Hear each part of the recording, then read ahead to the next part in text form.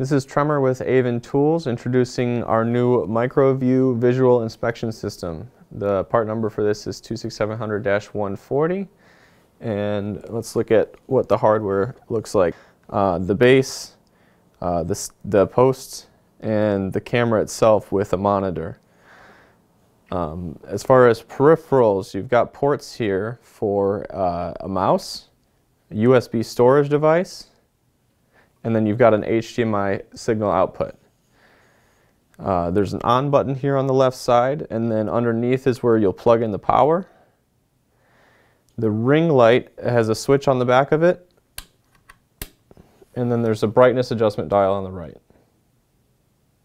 Magnification for the base model is 17 to 110 on this monitor. And then when you go to an external monitor, based on a 22-inch, it's 30x to 176. And then we also have auxiliary lenses. We have a 0.5 lens, which will cut magnification in half. And then a 2x lens will put us from 60x to 354x on that external 22-inch monitor.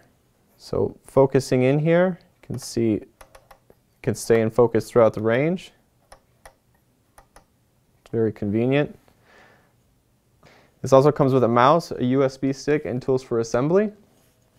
And then we have another component which you can buy separately. It is a 32mm focus mount, and it actually comes with an arbor which will make it compatible with all of our double arm boom stand, articulating arm stand, and all of that.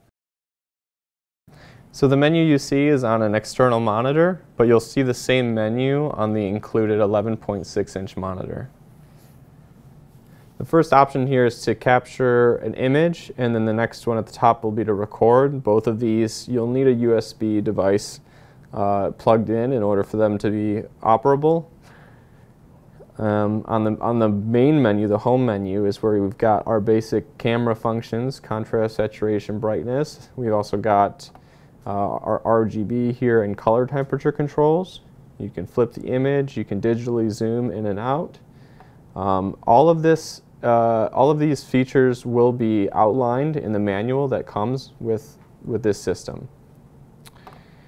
The next one here is playback. So if we had images captured here, we could play them back. I can demonstrate that briefly here. So I can take an image, I can focus, take another one, and then we'll go and we can see that we can play these back. Okay, one is out of focus, one's in focus. Okay, and then in the settings, here's actually where we can set up a, you can see we've got the USB storage device connected. We can change settings like the format settings. We can adjust the date and time, and then we could set up like an interval delay capture feature.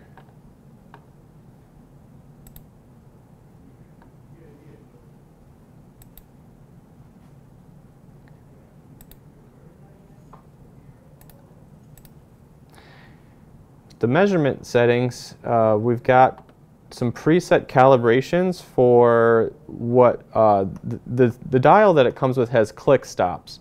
So for every magnification level, it's going to click and it's going to stop in place.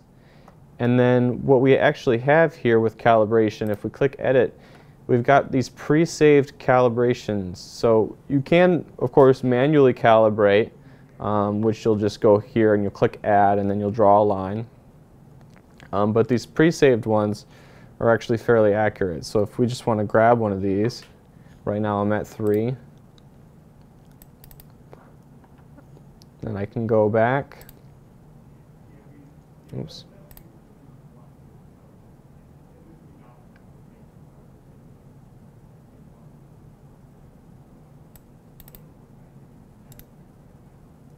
Why is that not saved?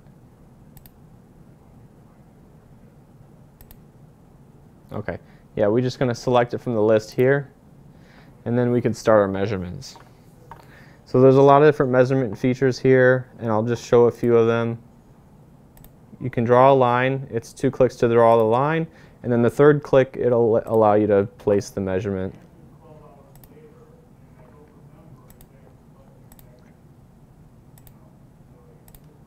Oops. Come on.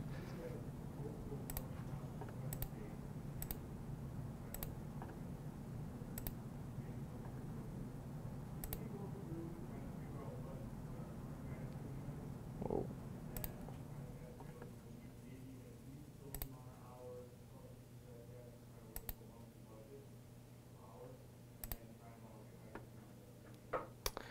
There's a delete option, so you can delete one at a time or you can delete them all. And then you can also take a screenshot. This is what you'll want to choose if you want to include the measurements with the image.